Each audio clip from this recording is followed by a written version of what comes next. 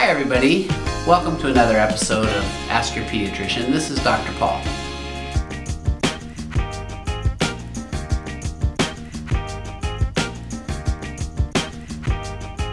What we're going to go over today is a rash called Petechiae or Purpura, and in this case it's actually a case of hives. It's a perfect example to illustrate the difference between Petechiae and Purpura, which is a non-blanching rash, and your more typical hives or viral rash. So tell me when this started. Started on Tuesday morning around 9 a.m. He started to get a few red patches right across his belly and a few sporadic on his legs. Okay. And has he been sick prior to that? He had just a runny nose. Okay. We went camping, so about Sunday morning he had a fever and he started his runny nose. Okay, so started with fever and runny nose, Yep. and then this rash appeared. Yep, on Tuesday. On Tuesday. Yep. And I know you were here in the office a couple days ago. Yep. And they did some blood work, and at that Yep. point they were pretty sure this was a viral illness. Yep. And I remember talking to you on the phone that it was getting purplish. Right. And that was concerning because we know that can be bad things. Exactly. So you had a fussy baby, this little fellow's only 7 months old. Yep. Fussy with fever and then a purplish rash. Yep. And you were absolutely right to call. Okay. Because sometimes that can be meningococcus.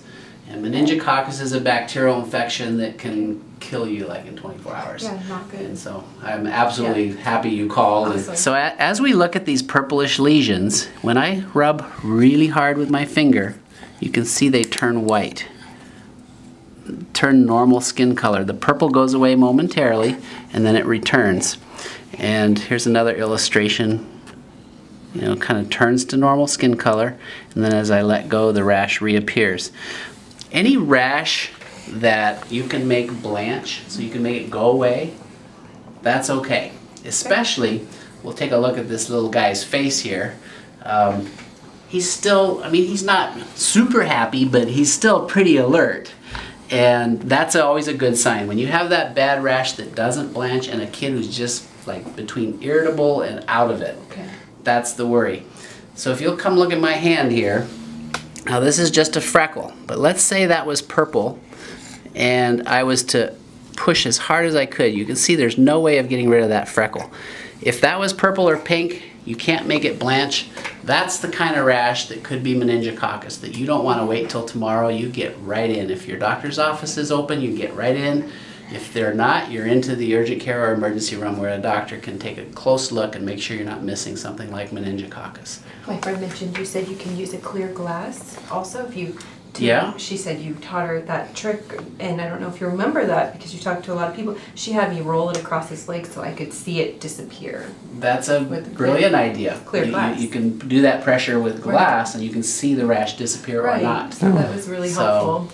You know, I learn from my mothers all the time. It's like, oh, did I say that? Okay, I'll take credit for it. You did say it. So anyway, this particular reaction, because we've evaluated this young fellow twice in 2 days, this has been progressive, and what's happening here is we've got bright red pink new rash that's actually warm to touch if you look at this rash. And as that rash disappears, it leaves a bluish, sort of almost a bruised looking purple rash, which you can see areas that are sort of purplish. His arm is a good one too. Here's the arm that has both the pink and the purple. Now we could take his shirt off and you'd see his whole body is that way. Basically this is hives. This is an allergic reaction to the virus. So what we have here is a viral infection, and his body is mounting an immune response as well as an allergic response. And hives come and go. A classic hive lesion, you can see one on this shoulder where there's got a little central clearing. It's kind of a little more whitish in the middle and red around it. That's sort of an example of a target lesion that you see with hives. The key with hives is, in general, your child is not that ill. Now, he happens to be somewhat ill because of his viral illness and fever, so that's what makes this particular situation both confusing and very important to have it evaluated by somebody that can really make sure you're not missing that Petechiae and Purpura, the non-blanching rash that can be associated with meningococcus.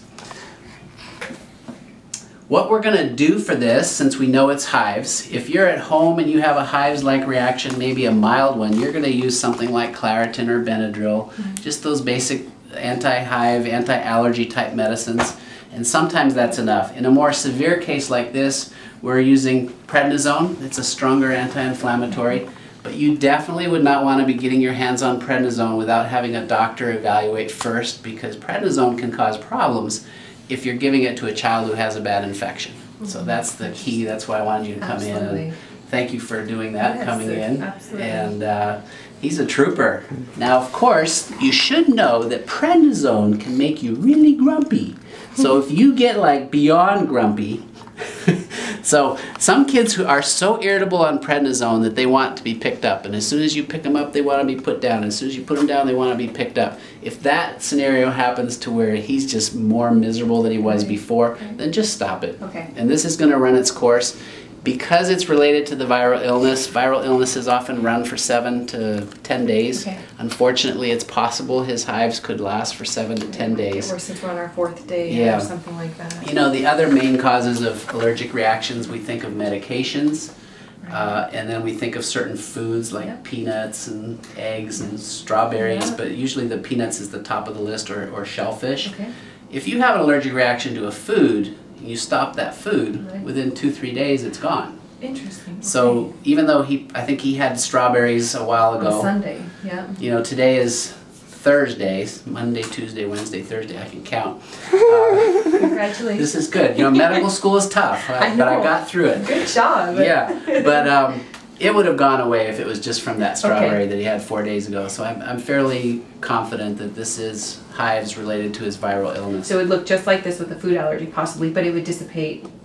Possibly. I haven't seen too many food allergies quite this severe. But that's the general idea. These red lesions with the little slightly raised. Hives are also irregular margins. They kind of come and go. That's the real hallmark of hives also, is that coming and going. Well, I hope that was helpful. Feel free to visit our website. It's in the description. And remember, I'm your pediatrician.